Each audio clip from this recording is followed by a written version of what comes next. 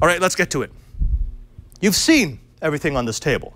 In fact, this is a monitor from 3 years ago that I got for, well, even before I was doing know-how. Go figure. This is the monitor we took a look, the laptop that we took a look at on Thursday, the Acer Spin 7, a beautiful little convertible that's quite possibly the most elegant Ultrabook that they put out there. Plus, it's a convertible, and of course, it has touch. Now, together, what they do is they create a system where I can have a Surface-like computer that gives me also the ability to undock and go portable. That's right, that monitor was being driven just by this one connection, which in that one connection, I have power, I have USB, and I have the connectivity to my monitor. Let me show you how it's going to work. This is a standard Windows 10 desktop. Right here, I've got a little Hutu. Again, we took a look at this last Thursday. This takes USB-C in. It has a port here, so I can take my USB charger and plug it in. It has an HDMI port right here, so I can get HDMI out up to 4K. And then this is a USB 3.0 port, which allows me to have access to the sensors, the touchscreen that's actually going to be on my monitor. Now, the nice thing about a USB system, and this is why I would suggest you use a laptop like the Spin 7, is because you have a single connection. In fact, I can stretch out this connection. If I wanted to make it a little bit longer, I could use something like this, a USB-C extension cable, so I can put all of this in the rat's nest behind my monitor. This is actually going to be a know-how project in the future because I'm going to go ahead and build a little VESA mount that will take all the cables, including the adapters, the two power adapters, one for the monitor and one for USB-C, and mount them up in the back of this area. Now, once I have this connected, I just do this. One singular connection. It's going to give power to my laptop, so you just heard it chime a little bit. And as soon as it finds its connection here through the Hutu, it's going to go ahead and start sending HDMI through the back port here.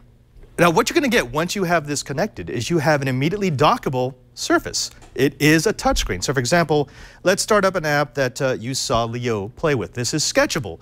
Now, people are going to say, oh, wait a minute. The advantage of having something like the Surface Pro is that it can turn into a drafting table. Well, this 3-year-old monitor can do that too. It's not as elegant. The hinge is not quite as nice, but it still works really well. And it's incredibly functional, incredibly responsive. I know there's also going to be people who say, well, the Surface has a pen and the Surface has a dial, but you can actually do that with this. We at IFA this year, Brian and I took a look at the products from Wacom. They have a bamboo stylus that will link via Bluetooth to your computer. And what it does is it gives you the precision of a pointer, but it also allows you to have the touch sensitivity, pressure sensitivity. So artists will know everything from how hard they're pushing on the tool to the angle at which the tool is laid, which gives you all of the really cool features that you want out of a drafting device. Now, Alex, if you switch to this input, you'll notice that, I mean, the response, it's as good as a Surface. In fact, it's better because this is a much higher spec computer than Leo's Surface. Leo's is an i5 with a spinning hard drive. This is an all SSD system. In fact, this is an M.2 SSD. It's really nice and fast. Plus, it's got an i7 processor with the same amount of memory.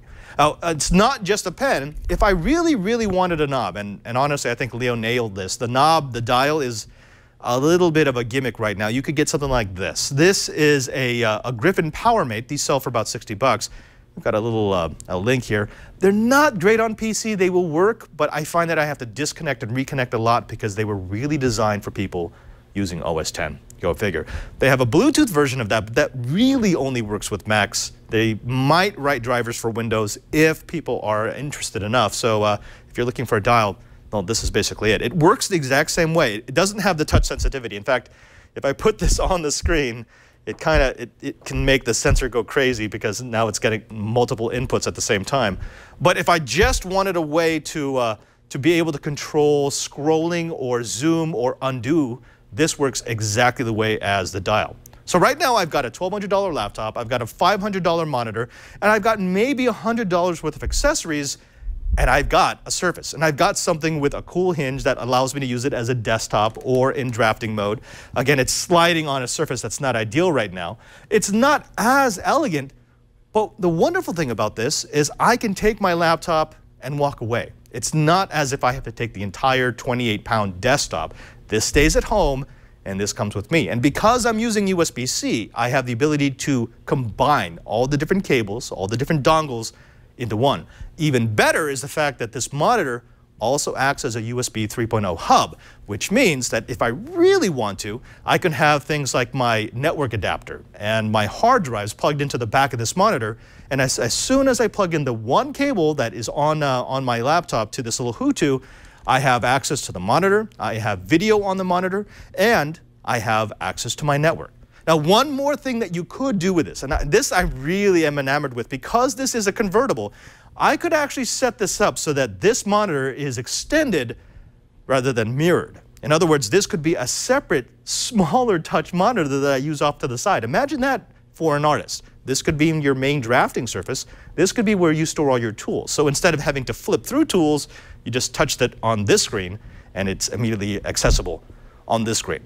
There are some disadvantages to this. Of course, it's not as elegant, it's not as beautiful as a Surface, and also the resolution is not even close. Remember, the Surface Studio is going to run you about 4.5K. It's just a gorgeous screen. This one is 1080p, and you can notice it. In fact, Alex, if you switch back to the side view here, you can see it. The color is the same. It's not the same. I mean, I know the angles are different here, but in person, it looks the same. This is rich and this is saturated.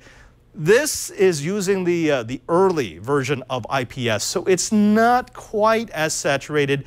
You do kind of get a little bit of a color fade. Now, they have a 2K version of this, and I believe they're going to be releasing a new 4K version of this that has a much nicer panel, but of course those are going to be more expensive. The 2K version is about $800 to $900, and I think the 4K version will probably go for about $1,200.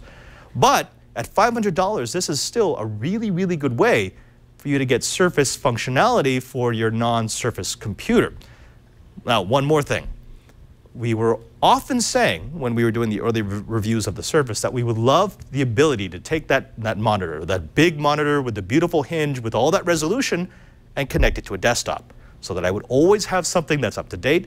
I would always have something that's powerful enough for me to do things like video editing. Well, if you go this route, that's not just a possibility, that's exactly what you're going to do.